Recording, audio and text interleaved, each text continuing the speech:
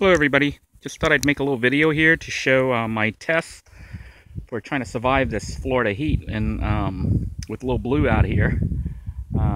It's actually an overcast day today, as you can see here, and I think the temperature outside here is in the mid 80s. I'll double check that later. And as you can see, I've got a little blue all open up with all the doors open, so we can get a cross breeze through. And by the way, it is kind of windy. I don't know if you can see the branches are moving. I'm actually out here almost all by myself. Anyhow, it is hot. It's humid out here. I had just purchased this little thermometer and clock here a couple days ago. Got it actually for only $1 from Goodwill, but it has a thermometer on it, and right now it looks like it says 87, so it is going down in here with the wind blowing through and sitting in the shade. But earlier, when I had the vehicle sealed up, the temperature was hitting 99 to 100 inside the vehicle.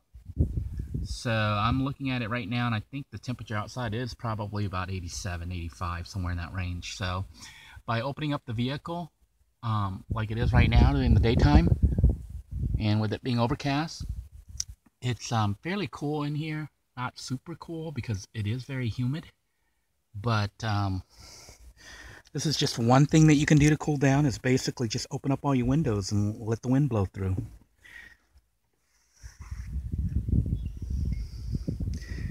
Now, the other thing that I might do, I don't know if I will or not, because this vehicle has to stay stealth, is, as you can see, I've installed a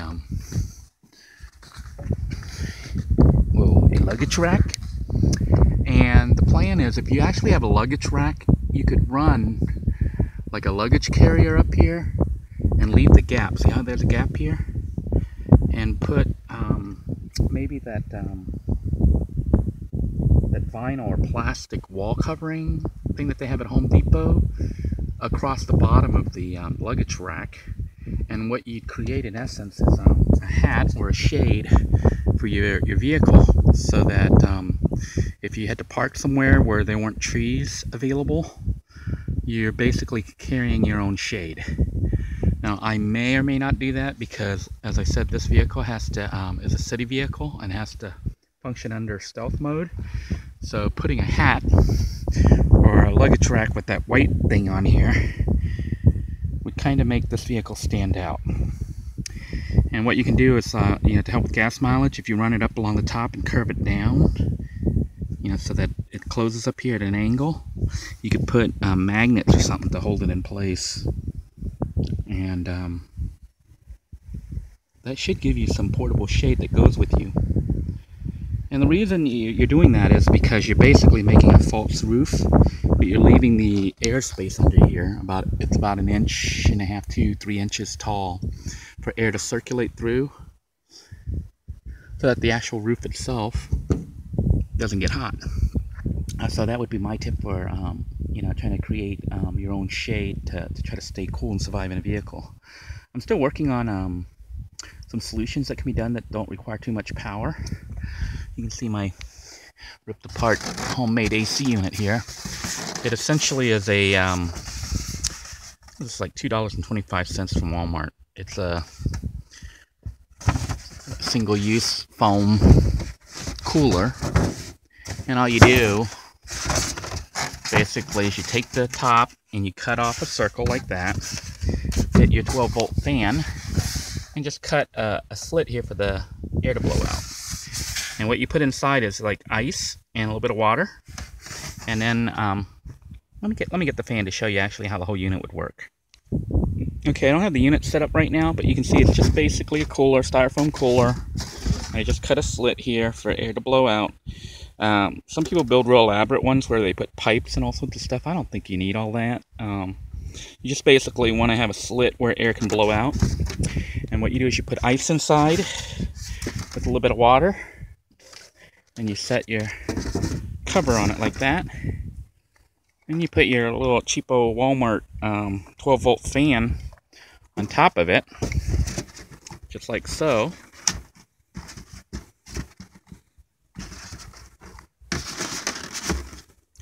And turn it on.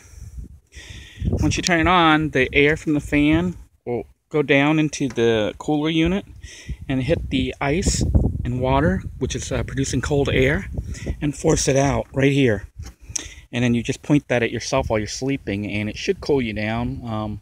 It tends to not work as well when the air is humid like it is right now, but I have used it, and it did make it feel cold inside. I mean, so cold that I was getting goosebumps and I had to shut the unit off. The only problem I have with it is the fact that you have to get ice every day, and also you're using up power. Now the power you can recharge if you have a solar power setup, which I don't. So I'd have to somehow charge my house battery on a consistent basis. I will use it if I have to, and would use it, you know, if I needed it. But like I said, the problem is just trying to get it charged up every day because you're pulling power. So I'm trying to come up with systems that basically allow you to stay cool without using too much power or any power. So the easiest thing is basically parking in the shade, you know, and opening up all your windows if possible. I haven't opened up the side here, but I will be, you know, if I were sleeping in it. And then, you know, you got issues with mosquitoes and other wildlife trying to get in. So those are things I'm still working on. I'm trying to devise some kind of mosquito netting or something that can be easily put up and taken down, and also a way to secure the vehicle openings so that even though you have it somewhat open at night, animals and even other people don't come up and just get right into your vehicle. So that's where we're at right now as far as my staying cool experiment. And we'll see how it works in the field when I actually use it. Right now, I mean, I've used it before, and I've done these things before, and they worked, but haven't really used it in this particular vehicle. Oh, the other thing I can point out that can be useful when it's sunny is to get a spray bottle and fill it with water. This is just a simple plastic spray bottle that I got from Dollar Tree, and as you can see, I got some water in it. And all you do is just put water in it, and you can mist yourself. Well, it doesn't seem to be misting very well. But basically, you spray it, and it produces a mist, and you can wet yourself down. And when your fan blows on you, or the wind hits you, it actually will evaporate the water and cool you down. Now, what I might try to do is actually mist, like, because I'm in Florida right now and it's kind of humid and hot. I don't think I want to mist myself when I'm sleeping, then you'll be laying there all wet. But what might be useful is getting basically just a sheet and misting it down with this thing so it's damp but not soaking wet. And then turning the fan on here and letting it blow at you while you're sleeping under the damp sheets. The theory would be that as the water evaporates from the sheet, it, you know, cools it down, and because you're underneath, you cool down. But that remains to be tested, and I'll let you know what happens when I try that out. I'm trying to avoid having to actually get ice every day and running this fan every day, all day long, because that uses a lot of power, and getting the ice means you constantly have to spend money. So stay tuned, and I'll let you know how it goes. Before I sign off, I failed to mention, and really should mention, that the easiest way to stay cool is to be in a cool environment. Now, these tips that I just gave in this video here are for people who are like me, stuck in a particular area and can't leave for whatever reason. Like you're either out in the middle of the desert where it's hot, although it gets cool at night over there, or you're stuck in a place like Florida where it's hot all day and all night. If you can actually move to a higher elevation, like instead of staying in Florida during the summer, which is crazy, and traveling to a location such as Colorado or maybe even Arizona, where, you know, some place where you can be up in higher elevation, it's a lot cooler over there and more manageable. I think it's easier to bundle up and wrap yourself up in a good sleeping bag than to try to cool down in an environment where it's like 90 degrees outside and humid. So that would be my biggest tip. So if you're not confined to any given area and you have the luxury of moving, go where it's cooler. Then when it gets cooler there, too cold, you can come back to an area such as Florida or some other place where the temperature is a lot warmer. That would be my biggest tip for staying cool without using too much energy. I hope these tips that I gave here are useful and they try to keep you somewhat cool.